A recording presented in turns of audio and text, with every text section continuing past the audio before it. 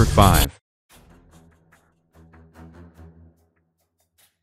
India's nuclear-powered ballistic missile submarine INS Ariddhmaan has cleared all deep-sea and weapons firing trials and is waiting for clearance from the Indian Navy to be officially inducted into the force by end of this year, or early 2018. It will soon join India's underwater fleet and assume operational duties and service to the nation. This is the second vessel of Arihant class, and is 2 times more lethal than the first vessel of this class, INS Arihant. In this video, Defense Updates provides viewers with details of the INS Ariddhmaan. Number 4. So, let's get started. India realized the significance of deterrence during the 1971 Indo-Pakistan War. US, in support of its ally Pakistan, dispatched Task Force 74 led by USS Enterprise into the Bay of Bengal to intervene in India's fight for Bangladesh. Realizing the immense firepower of the carrier group, India requested the intervention of Russia, which dispatched its nuclear-powered submarines to confront the US task force.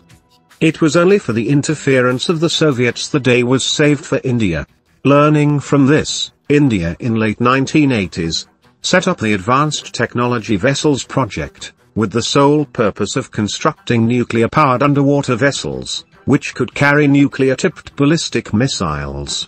The Arihant class, meaning killer of enemies, is developed under this ATV project.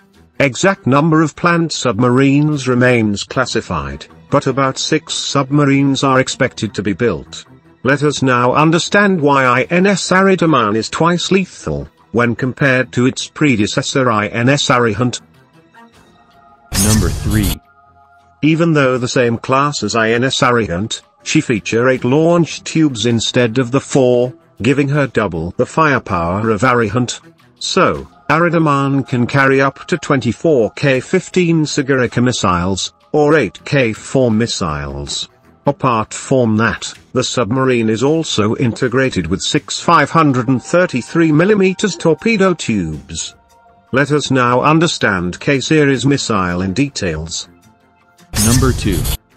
K-15 and K-4 are nuclear-capable submarine-launched ballistic missile developed by DRDO of India. Difficulties with compacting the Agni-3 to fit the 10 meters diameter hull of INS Arihant led to the development of K-4. K-4 features range comparable to Agni-3 while being significantly smaller in size. It is named after former President of India Dr. APJ Abdul Kalam, and has a range of 3,500 kilometers. K-15 Sagarika complements the larger sibling, and has a range of 750 kilometers.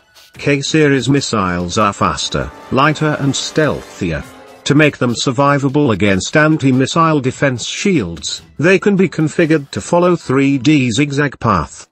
The next missile in this series is the K-5, which will have a strike range of nearly 5,000 kilometers. Number 1. Nuclear-powered submarines can stay underwater indefinitely, and are almost undetectable. Equipped with nuclear-tipped missiles, INS Arihant guarantee India a second strike nuclear capability against arch-rivals China and Pakistan.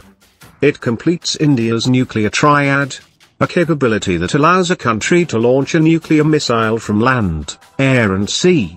India is only among few countries having this capability, which includes United States, Russia, China, and France. INS Ariddhmaan will further enhance India's capability since now 2 of these vessels will be ready for strike.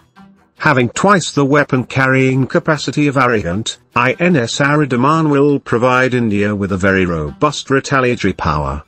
Thanks for watching. Subscribe for more videos like this. Hit the like button if you find the video interesting. Kindly provide your feedback in the comment section, this will help us improve.